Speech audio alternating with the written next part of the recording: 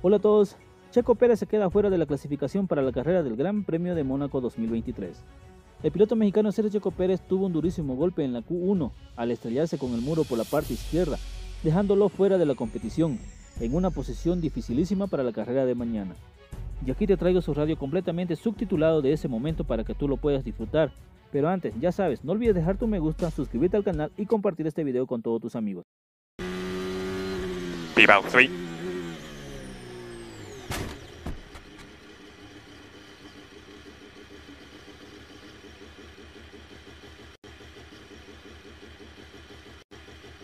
Fuck, I crashed.